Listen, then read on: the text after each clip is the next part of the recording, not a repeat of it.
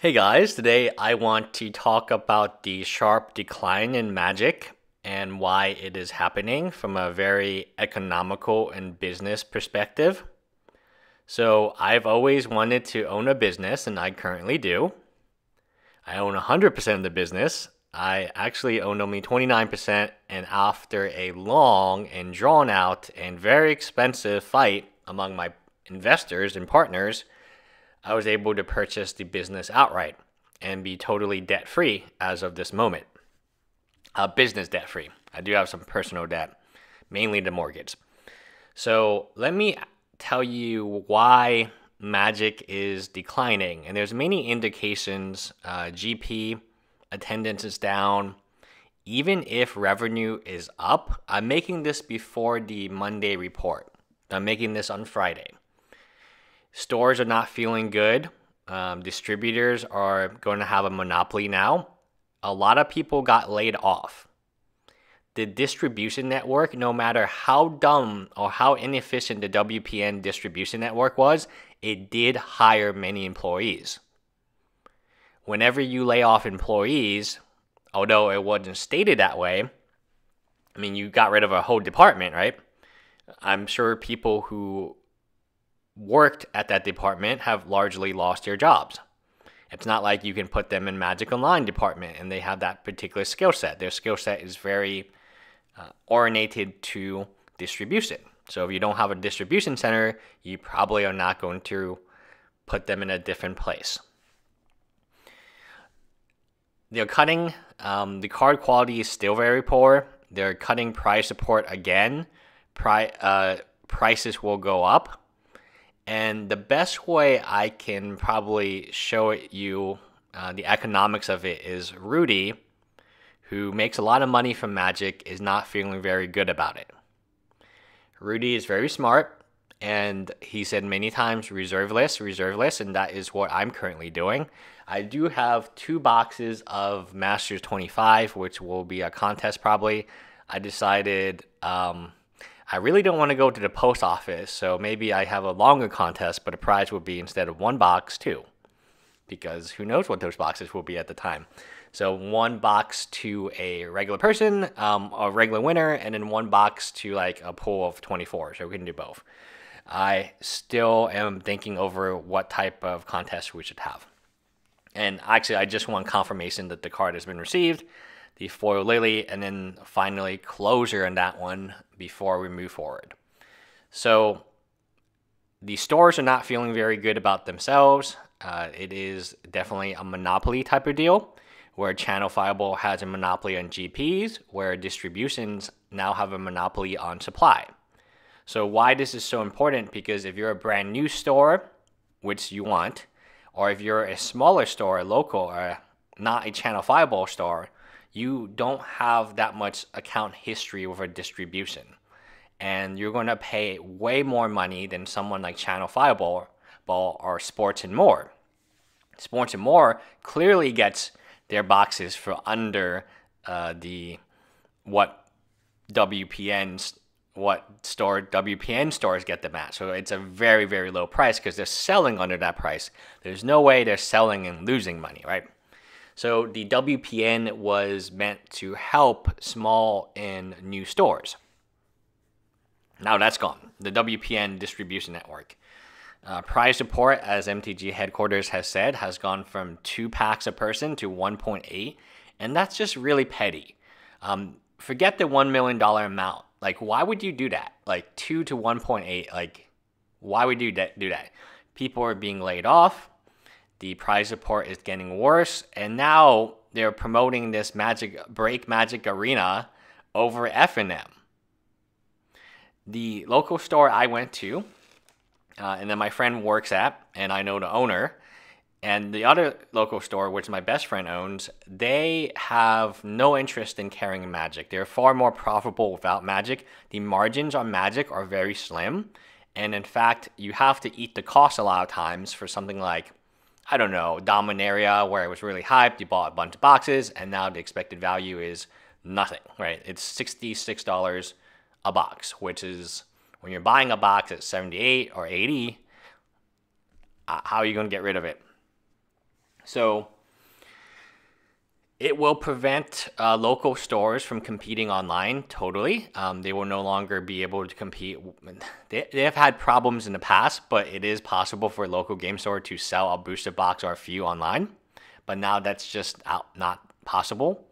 The main indicator that this game is not doing well is due to the expected value.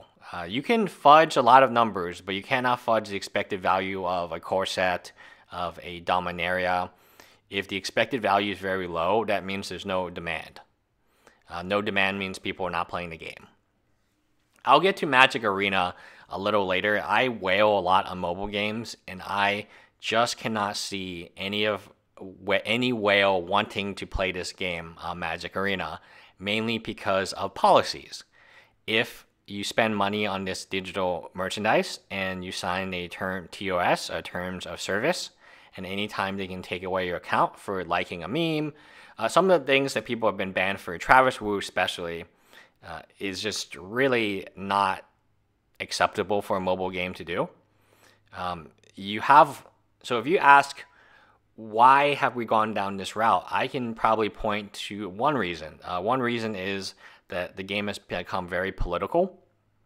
Instead of just like Wedge saying playing the game, we have the biggest YouTubers, the biggest e-celebrities promoting different views, political views, and they do this all the time on Twitter. Wedge, Tolarian, a bunch of them, right? Like, you don't need me to repeat that to you.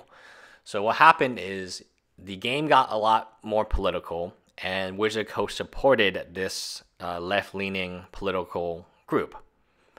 What they didn't realize, and this is true for any mobile game, you never upset the whales. Let me ask you, how much money do you think Rudy represents to Wizards of the Coast in terms of value? How much did MTG headquarters represent? He spent over $10,000 on Magic Online. He used to spend money on products all the time, and especially new products. And I used to buy cases of this stuff, and I have not bought a case since RTR. And I buy tons of Pokemon now. All the money that I used to give to Wizard of the Coast goes to Fate Grand Order, which I'm trying to quit. Pokemon, either Pokemon Go or Pokemon card game. You will see more Pokemon card games on this because I love it, and I open so much of it. My birthday, just to give you an example of my birthday, I typically open $1,000 or $2,000 of product, and I have not opened a single Magic thing. Now, I do have product for you guys because I know you love Magic, and I'm in a position where I can give, not take, give. And that is that. I'm going to make another video about shipping and standing in line. I think I have a vlog up by now. I don't know. My videos are really disordered.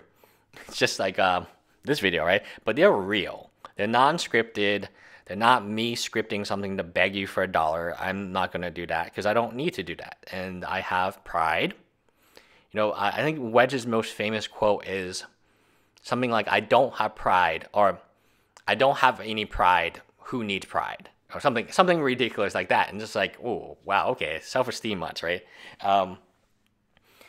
So you have favoritism to people who don't spend money on this game, and then all the big whales, Rudy, MTG headquarters, me, and many others. My friend Kobe used to spend.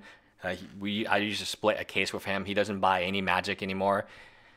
They don't spend any money on new products. So that's why Wizard of the Coast is going to be in trouble, either now or later, because a Rudy represents maybe 10,000. Not even the mana source, I would say, is a negative because he doesn't buy product. If you look at his videos, it's clear that he doesn't own the card. It's clear that he's just pulling the information online. And let's take his recent GP Vegas trip. It was paid for. His hotel was paid for. He's eating at fancy restaurants. He's getting married. Like, he doesn't have a job, so that money is coming from somewhere, right? So it's coming from donations.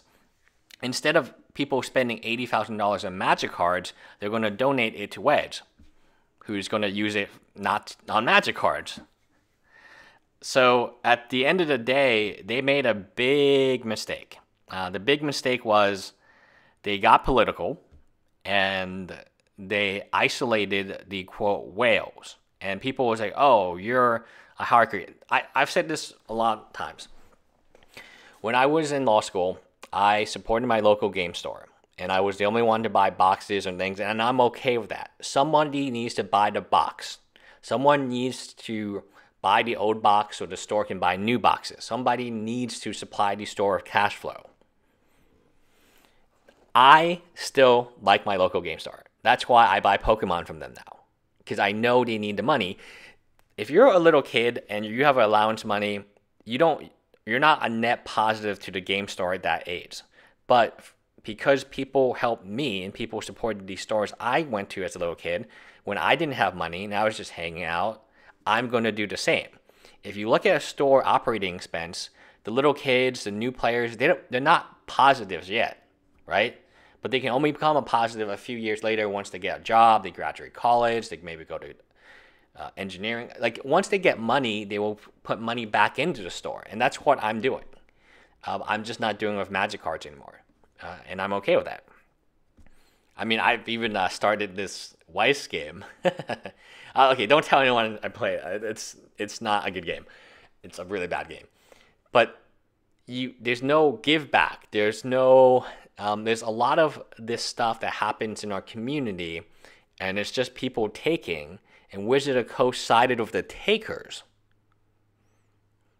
That is a horrible, horrible decision, and they're going to be punished for it. Now, I guarantee you I guarantee you the whole 2018, once they average it out, it will be a very bad year. I guarantee you 2019 will be an even worse year. 2020 will be a very bad year. And eventually, the game either goes digital or it dies. The physical card game will exist in terms of old school and older cards, because people will still play cards with their friends, the friends that they made at local game stores. But a lot of what is currently happening is no longer going to happen. The money will dry up. It's very simple. It's simple math. If you have two types of customers, one type of customer, even if you hate MTG headquarters, you cannot say he doesn't buy product. Even if you love Wedge, you cannot tell me Wedge buys any product. Therefore, if you support Wedge and all you have are a bunch of wedges asking for $80,000 of donation that could have been used to buy Magic products from that fan base, and you ban MTG headquarters is going to do what he does. He's going to buy out the games. I'm going to do what I do, buy out the games. Rudy is going to do what he does. That image, if you play Pokemon, you know what that image is. It's all Pokemon cards. Rudy's not an idiot. He is putting himself out there with a bunch of Pokemon cards. He is well stocked. The thing I love about Rudy, there's no BS. He'll show you. He's not telling you, oh, I'm going to stop Magic and play Pokemon or sell more Pokemon. No, he's just showing you the tons of Pokemon stock he has. And that's way better than him telling you, hey, I'm supporting Pokemon now. Anyway, bye guys.